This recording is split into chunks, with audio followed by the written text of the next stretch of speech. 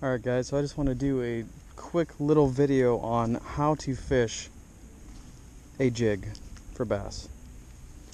So, right here we have I believe it's a 1/4 or 1/2 ounce jig. This is a rattling jig, so it does have a rattle, most do not. Paired with that we have a Bandito bug in June bug color. And to fish a jig, it is very, very simple. You're going to want somewhere between 12 and 17 pound fluorocarbon and a mid to fast gear ratio reel. Now this is an 8:5-to-1 Shimano Curado DC. You don't need that. I throw jigs on 7:5-to-1. Really, you could even throw a jig on 6:5-to-1. But for the purpose of this video, we're going to be using a 7'3" Favorite Defender medium heavy fast action rod with the 8:5-to-1 Shimano Curado DC. Starting out, pretty simple. Tie your jig on, go ahead and pick your color. And I have videos that you can look up that help you decide the color. As you can see, today's water it's not too dirty, it's not too clear, it's in that murky transitional phase. But we are in spring, so dark colors do really well as red. But when you're fishing a jig in this color water, this black and blue is perfect. Your trailer can change between black and blue, Okeechobee, craw, it doesn't really matter honestly, as long as it's a dark color paired with the black and blue jig. So to fish this jig, usually during spring, summertime, you're just going to cast this out there pretty much parallel to the bank. When you're jig fishing, you're not fishing deep. Usually, you're under 10 foot of water, let's just say, to be safe, depending on where you're at. So, you cast it out there. There's several ways you can fish the jig. No way is necessarily wrong. Each way is dependent on your conditions, being the weather, the water, and what season you're fishing in. So, okay, we tossed it out there. It's really cold out today. The high's 50. Ice just came off this pond this morning. It was low 20 last night. So today when I'm fishing, I'm just casting out there. I'm letting it sit there for up to 30 seconds before I do anything with it. So in these colder conditions with the jig, that's what you're going to do. You're just going to let it sit there for, I don't know, 10, 15, 30 seconds. And then you can just give it just a little bit of movement. You can do something like that. If the water's warmer, the fish are more active. You can pop it faster, maybe 2, 3, 4 times. And let's go ahead and reel in here again. Let's cast again. Here's another way you can fish the jig. Toss it out, let it sink for about, I don't know, 10 seconds. All depending on how deep your water is and how finicky your fish are. But you toss it out there, just swim it. Real nice and slow. You can give it a little bit of movement in between. And another way from there, when you're reeling, instead of reeling in constantly, just give it real slow pulling motions. See how I took my hand off the reel there? And cast this back up there. So you have to be very careful when you are pulling like this, that once you get so far, you want to have your hand at least very close to the reel.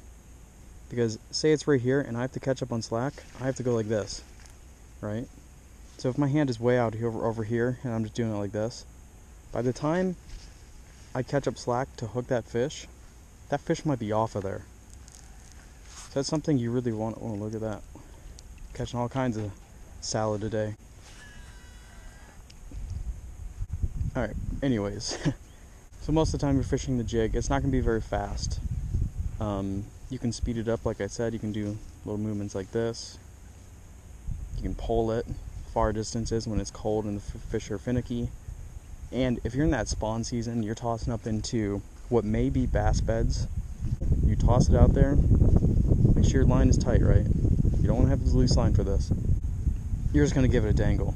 Take your rod and very aggressively jerk it where there's tension, just like this.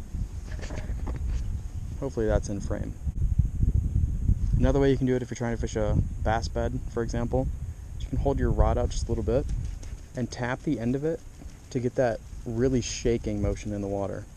Now what that's doing with your jig, it's just making a real subtle, consistent, fast motion. And being that this has a rattle on it, that makes a lot of noise. Unfortunately, I don't think I'm going to be able to catch anything today. I've been out here for about 3 hours now, just at a local pond messing around. And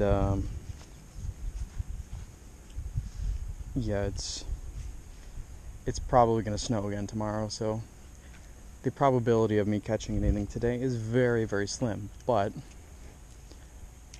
just figured I would do a little jig video. Now you can see, here we go, this might be a good demonstration. So when your jig goes down, when you have this trailer, the flanges on whatever your trailer is come up. And when you're swimming the jig, the skirt stays together. But when you jerk it and it comes down, see if I can get a little bit shallower water here. When it comes down, the skirt comes out. See that? I don't know if the camera will pick that up.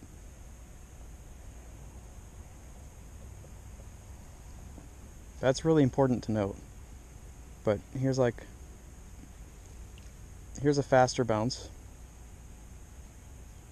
So that's more of like a spring, summertime. You can see the flanges on that trailer really working. And then when you get into the slower, and you're just pulling it, it just pulls right along the bottom. Not much movement. Real subtle. And then when you get into stuff, I don't know if I can do it this close.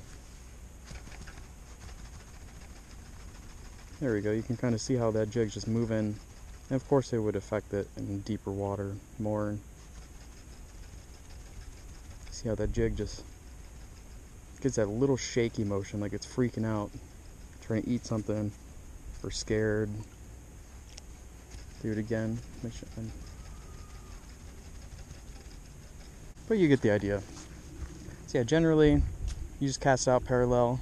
Now there is stuff like flipping and pitching jigs. So this right here is called flipping. You just take your line like a bow, a little bit more than an arm's length, pull it out, and say there's a bass bite right there. Bam. Bam. Maybe a little bit more line. Let's try it this time. Boom. Boom. Boom.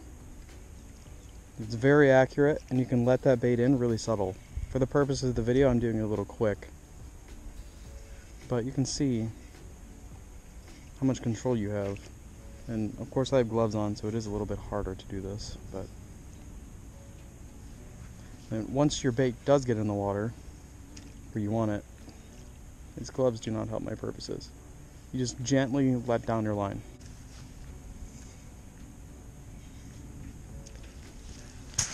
But flipping and pitching could be for another video. Today, like I said, just doing a quick video on jigs. Jigs can be fished in anything from the thickest of grass to rocks, anything. A jig should be one of your confidence baits for sure. They work in all conditions. I made videos on that, colors.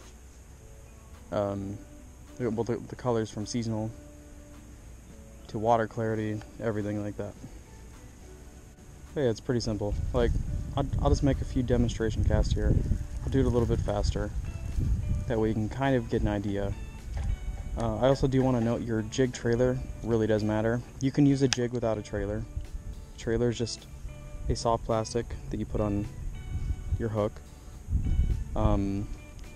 Really this should be cut down, but I didn't care for this, so I just put it on there like that. For example, this Bandito bug will have a lot less kick than something like a Googan bait's Kraken Craw. The reason being is the Kraken Craw has really, really big flanges. That's what these are called. And, or if you want to call it their claws, I guess, claws, flanges, whatever you want to call it. Generally they're called flanges. But the Kraken Craw has really big ones. The flanges really flutter a lot more when they're larger. So that definitely affects your jig. So if it's colder, the bass are more finicky, you certainly are going to want to use something like a Bandito bug with smaller flanges. if you're fishing faster, fish are more aggressive, they want a bigger bait, something like the Googan baits Kraken Crawl would do really good.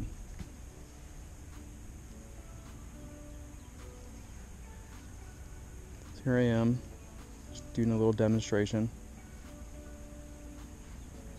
So you can see I'm kind of pulling slack in the line and then reeling it back up while the bait sits there. It's a really good technique for trying to fish slower.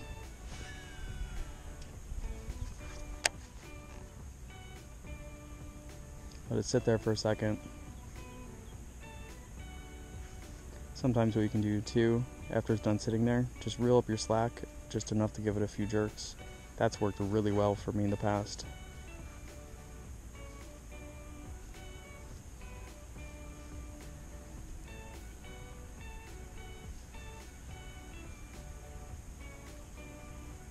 Now, I do frequently make the mistake too of letting my hand go too far from the handle, but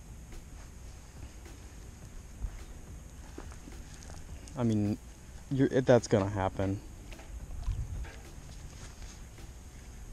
With the jig, you can fish it even in really thick grass.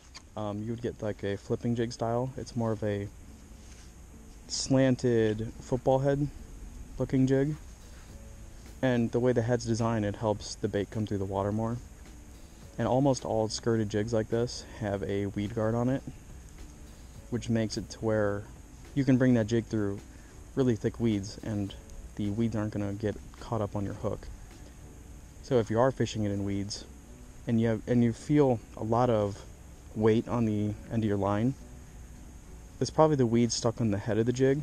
What you do, just give it a real hard pull, maybe 2 of them, just to get that grass off of there, because when that jig, as you just seen when I pulled it, goes real fast and then drops down, and when it drops down and you pull it again, that grass will tend to fall off of it.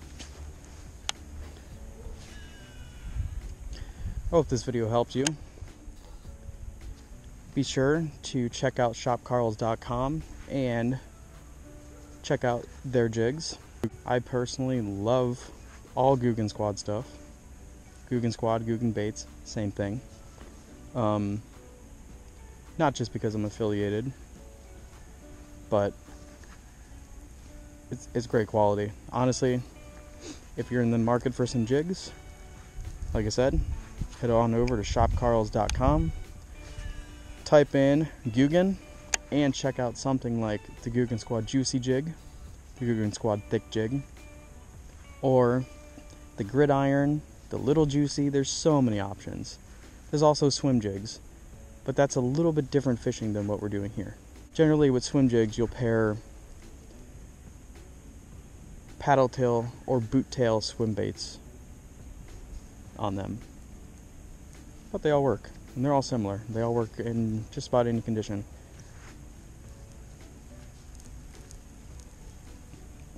Again, I hope this helped you figure out how to use the jig. One of the simplest, best baits that you could possibly use in any water condition. Be sure to like, comment, and subscribe if you liked the video. Tell your friends, get somebody new into fishing, and I will see you later.